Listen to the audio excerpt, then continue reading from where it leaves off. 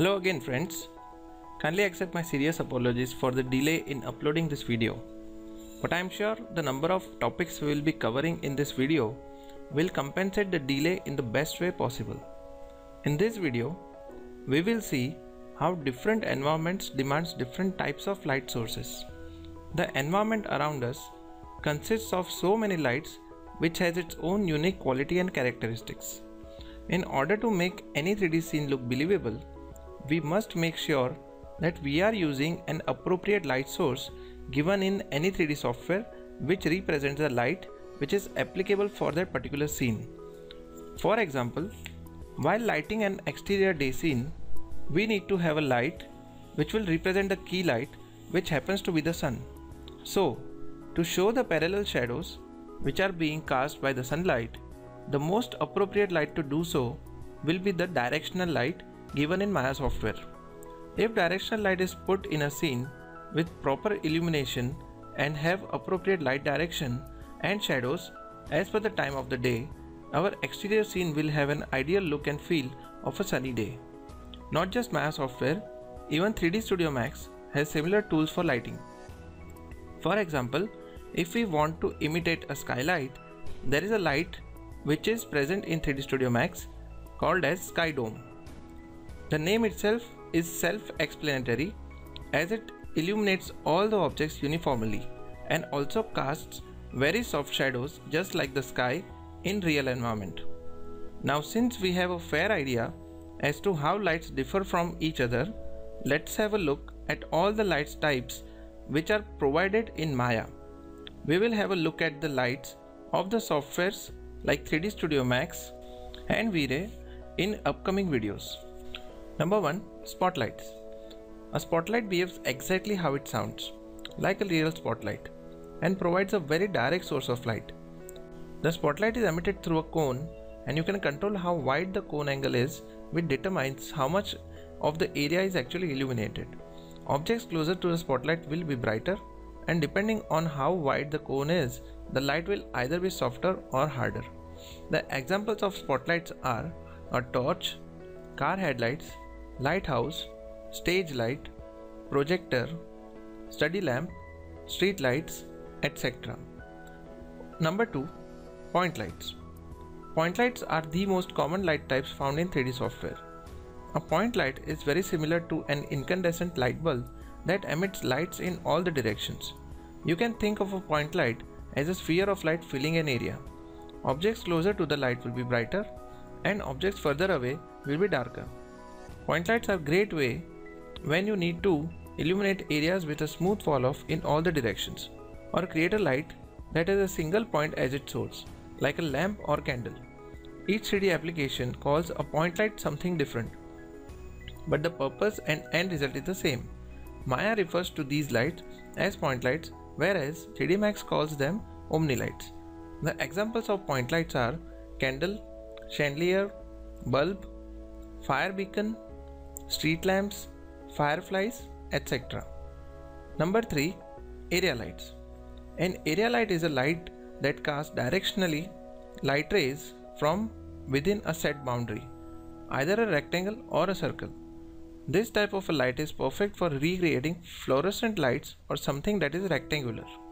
Ceiling light, for example, light shining through a window, or fluorescent ceiling lighting.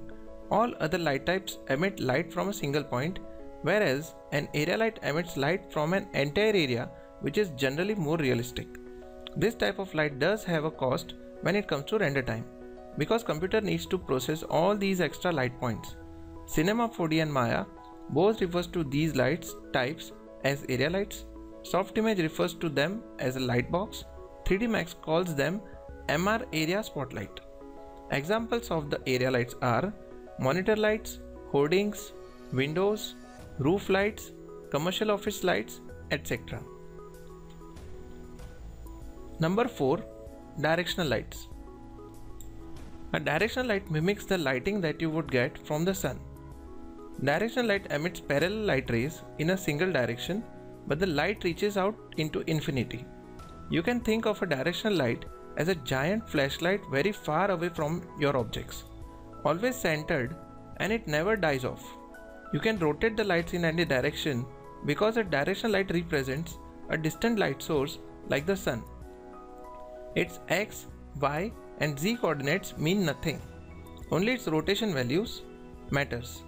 This type of light is perfect when needing to illuminate a city or large open spaces. In 3D Studio Max, these light types are referred to as either free directional lights or target directional lights. The only difference being that the target directional light uses a target object to aim the light.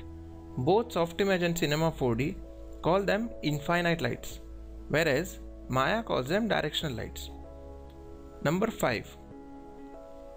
A volume light is very similar to a point light, emitted omnidirectional rays from a single point. Unlike a point light though, a volume light has a specific shape and size, which affects its fall off.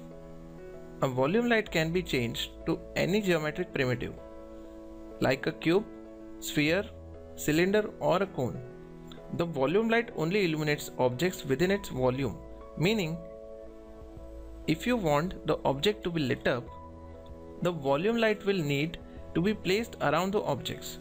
Maya is the only 3D application that has a light option called a volume light that creates a volumetric light. Most other 3D applications do this through different light sources and settings for a given light type. The most common use of this type of light is to create volumetric light patterns, which is used to show beams of light shining through the environment, like fog or streaming through an open window. Other examples can include a fish tank, a lava lamp, crystal ball, etc. Number 6. Ambient light. An ambient light casts a soft light rays in every direction. It has no specific directionality, so does not cast any shadows or shading, and simulates more of a secondary light that is coming from all different angles and is applied to all the objects in the scene. The ambient light is great for filling in areas or a render that do not have enough illumination. Ambient light is also great for creating cartoony like light effects for your scene. Depending on your light settings, Maya refers to this effect as an ambient light, and in Softimage it is called a flat light. Experiment with these different light types in 3D application to see the effects that it has on your scene. It is best to use different light types in conjunction. It is very rare that you will be able to get the job done with just one single light. So, I hope the samples and examples which we have seen so far has given a fair idea as to how every scene can be illuminated appropriately using different types of light. I am sure in the upcoming videos we'll be able to cover a lot more topics considering the clarity we have with regards to the fundamentals of lighting as well as its technical implementation in softwares like Maya. I will be uploading a new video soon. Thank you all so much for your kind support. Do share and subscribe to this channel for latest videos. Thank you.